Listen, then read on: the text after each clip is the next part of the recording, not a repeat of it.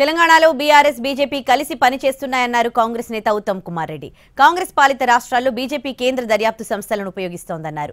భయపెట్టి రాజకీయంగా లబ్ధి పొందేందుకు చూస్తుందన్నారు. కానీ తెలంగాణలో మాత్రం ఈడీ, CBI లాంటి సంస్థలు BRS నేతలను కనీసం టచ్ కూడా చేయవని ఆరోపించారు Uttam.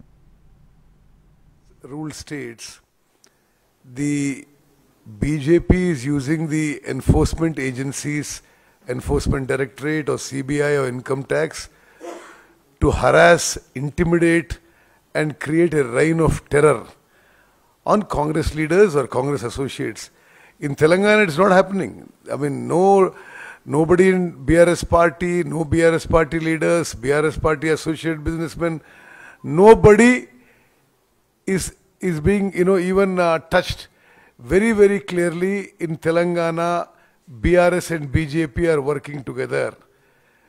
In other states, wherever there are opposition ruled states and mainly in Congress ruled states, BJP is using the enforcement agencies as their frontal organizations to attack our people.